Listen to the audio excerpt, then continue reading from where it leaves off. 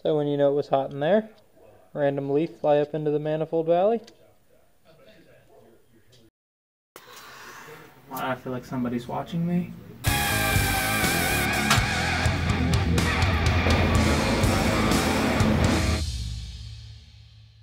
That's something I want to show you guys. Ever wonders how you make stuff last? Cooling. Cooling is the key for everything in motorsport. It's all about heat management. I can't remember who I heard this from first, but you can apply it to everything. Your engine, coolant temps, oil temps, intake air temps, tires, tire temps dictate a lot of stuff. It all comes down to managing temperature.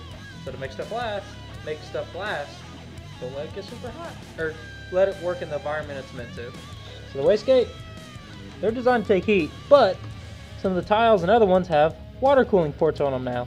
A lot of people don't run them because it's a pain in the ass. Guess what?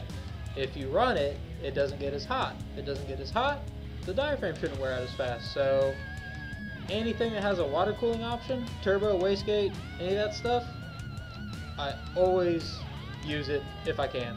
Like, unless it's an insane pain or just the positioning of it won't allow it, fair enough. But if you can water cool something, always do it.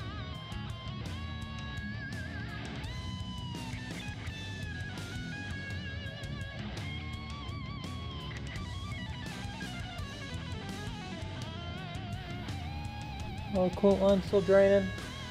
Curious how I ran coolant to everything. Take out the plug that's in the block right here.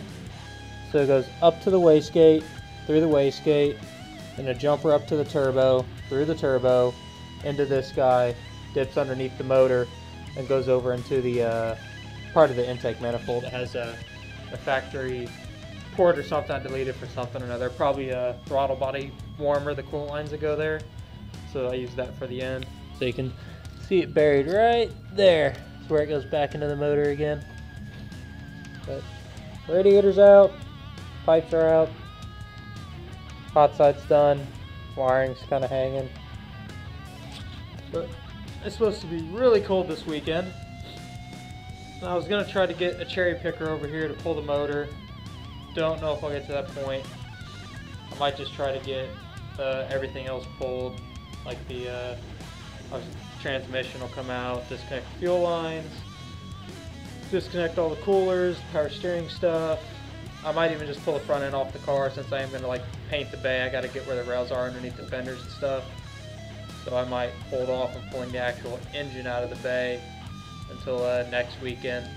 Maybe I'll get the picker one night during the week when it's a little bit warmer or something like that. But here I'll sit down, point out a couple parts, trying to make this video for people that maybe don't know as much that want to turbo their 240 and maybe aren't familiar with terminology or what does what when you're referring to a hot pipe or a cold pipe or anything like that. So I'll sit down on the workbench and go through each part I pulled that's major, that someone, you would need to know if you're going to boost something. Then call it a night.